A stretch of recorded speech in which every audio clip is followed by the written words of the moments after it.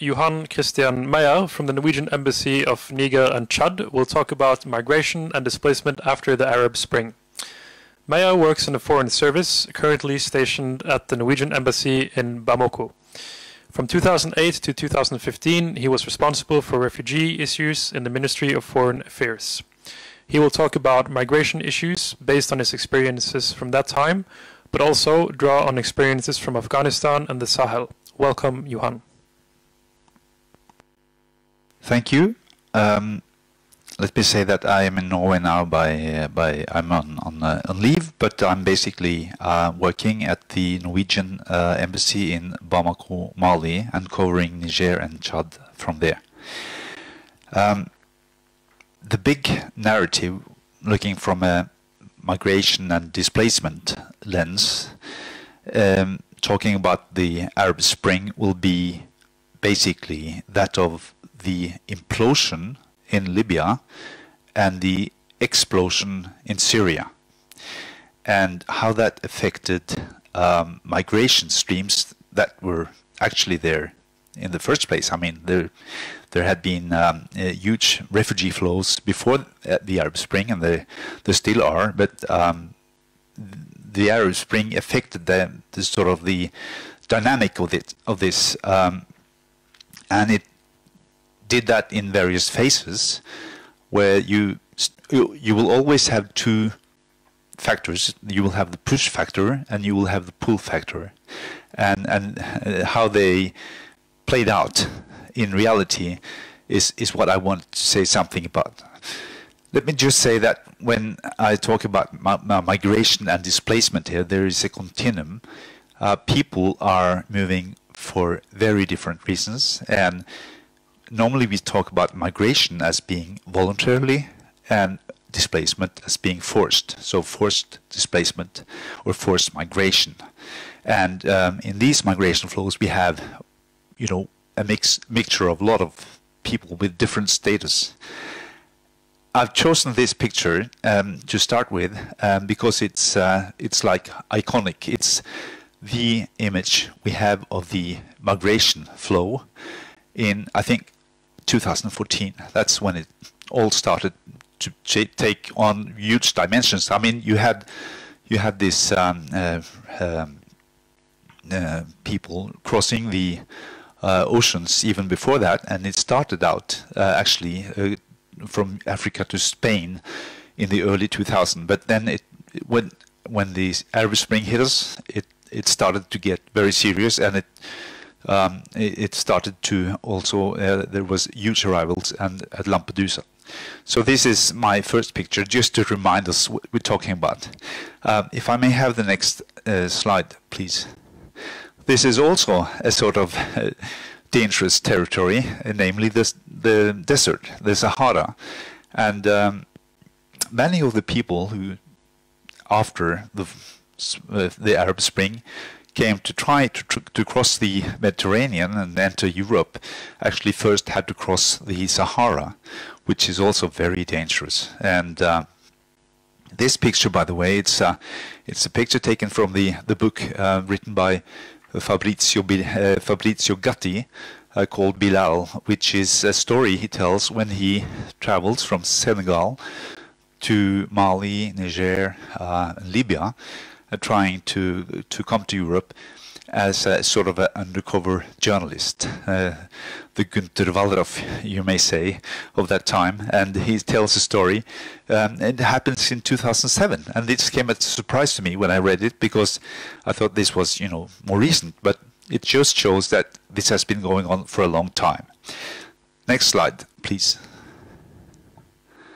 This is something very typical. It's a refugee camp in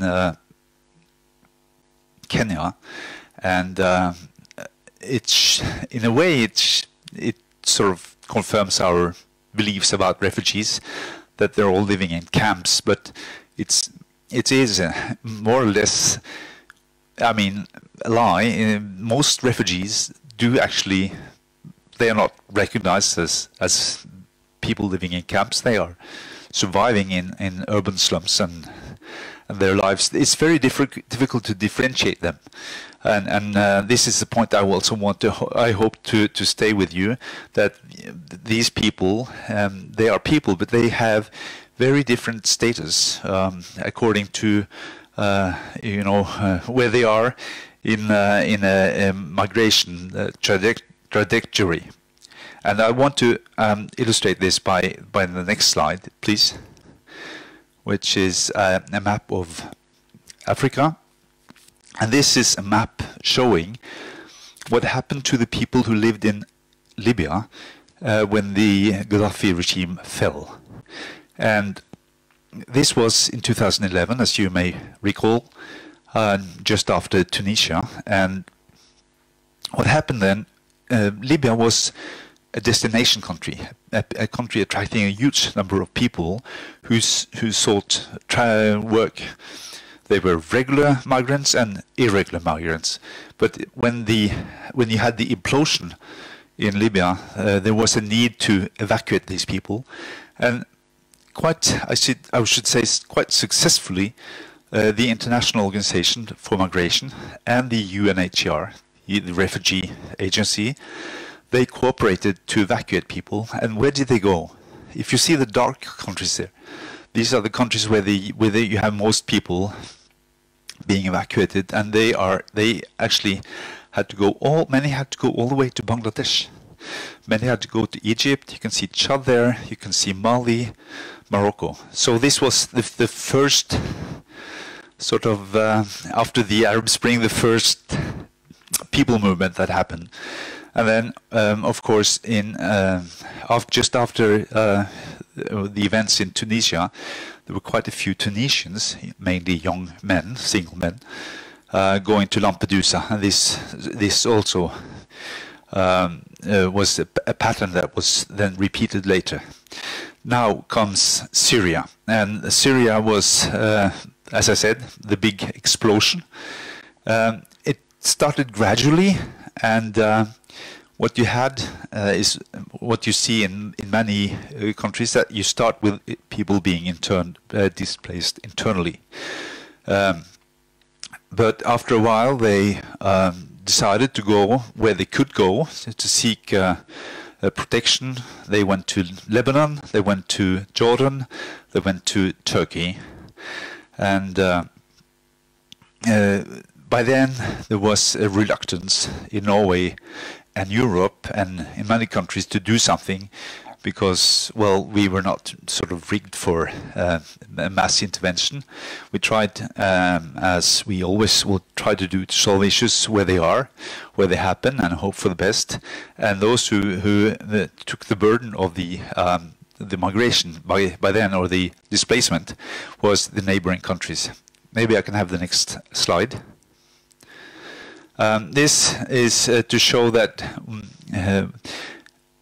the migration crisis, even though it is, it was the huge numbers were Syrians. There were other people sort of taking advantage of what happened, especially with the new routes that appeared, and the traffic across the Mediterranean. And many of them came from Africa, and that's where I'm based now, so I could say a little bit more about that. But basically what I want to say is this slide show the routes. We talk normally of 3 routes: the western, which is the one that was used by the early 2000s, the eastern, which has been used for a long time, mainly for people traveling from Somalia, from Eritrea, also from DRC, Sudan, and so forth. And the new route that really took a huge number of migrants after the implosion of Libya is the middle route, going through Sahara, through Niger, which is basically a transit country, and up to Libya. Maybe I can have the next slide. Now, this is after a while, as you may recall, after that there were huge problems in in Lebanon, in Jordan, in Turkey, and an increasing sort of political pressure in these countries for Europe to intervene, and also in the European countries themselves to address the issues which were massively humanitarian. There was a start, slowly, a start of acceptance of, you know, having refugees arriving in Europe as well, and this map here shows the countries taking the main burden. You can, you don't see Jordan and Lebanon there, but you see Turkey in black, and you see some of the Central European states, Germany and Sweden.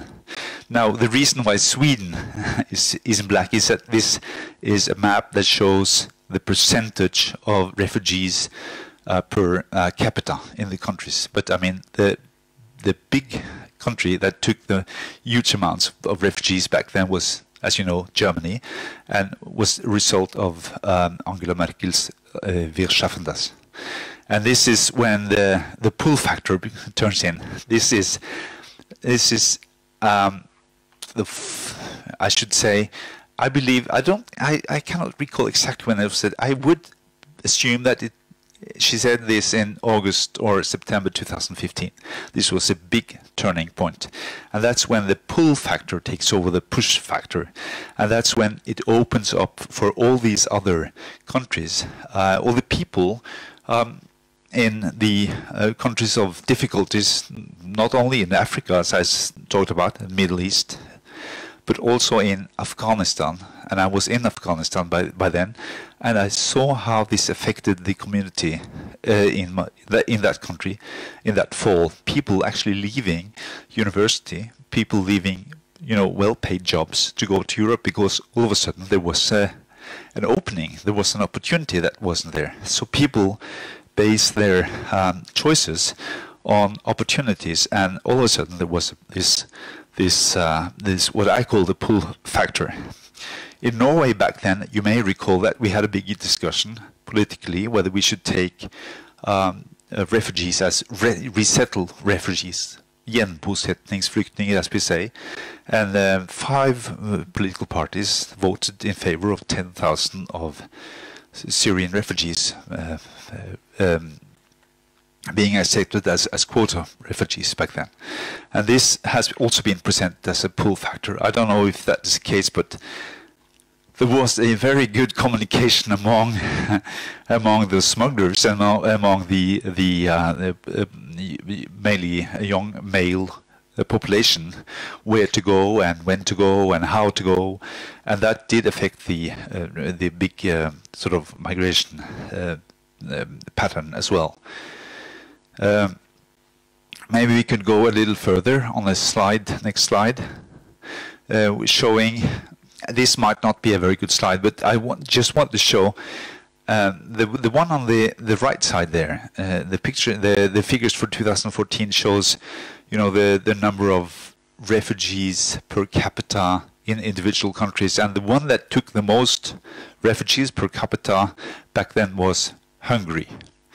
And I thought that was quite revealing, because as you know, the events in Hungary since, and maybe already back then, hasn't been very positive for refugees, and this affected Hungary also politically.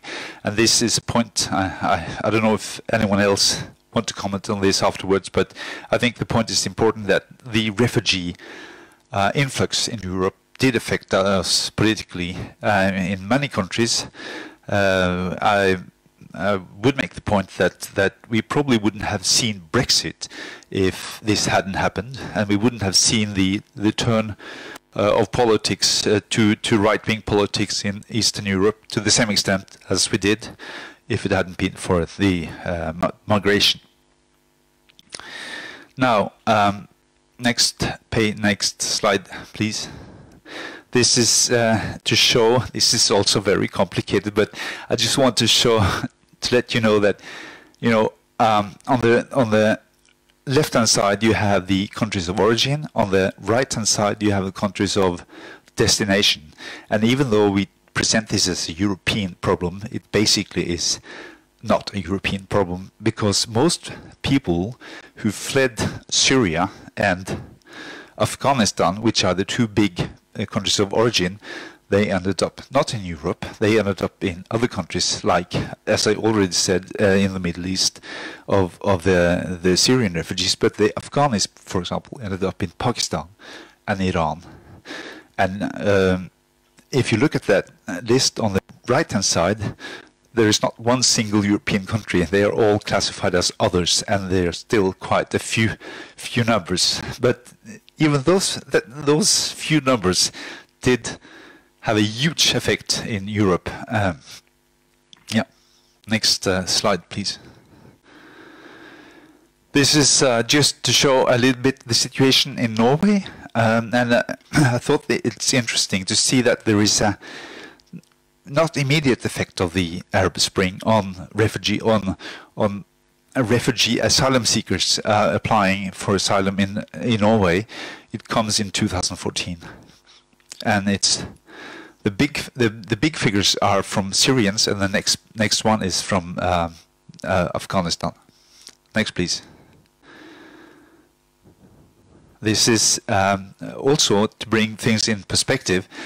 This is actually showing the number of people migrating to Norway being refugees in comparison with the others, and the others are people who search for ordinary, workers, migrant workers, and family reunifications. And the refugees is the third largest group, even in 2015. So it brings things into perspective. Next, please. Now, I took this, picture of this book by Samuel Huntington to talk about some root causes. Turning back to the push factors, we talk about conflict and human rights violations as one of the drivers of migration. I think that applies. I mean, it definitely applies to Syria. There's no doubt about it. I mean, they were all war refugees, and they qualified as asylum seekers simply because they could not be returned. It would be unsafe. They did not need an individual asylum application determination. They were classified as refugees as such. But if you again look at the big picture, why people are fleeing, are moving, it's not always about conflict and human rights violations. So maybe I can have the next slide. And to return to where I come from, Sahel, this is a picture from Niger, just north of Niamey. It shows the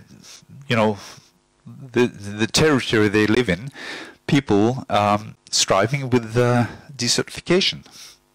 This is a huge problem. The number of people living off, farming and herding in the Sahel, it's basically like 80%, and it's a number that is growing all the time, partly because of enormous population growth, and also affected by climate change. And this is not sustainable.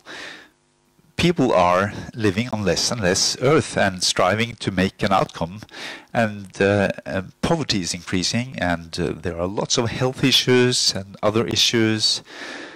In addition, there is the importation of Islam, returning to the issue that was raised by Lars Kule.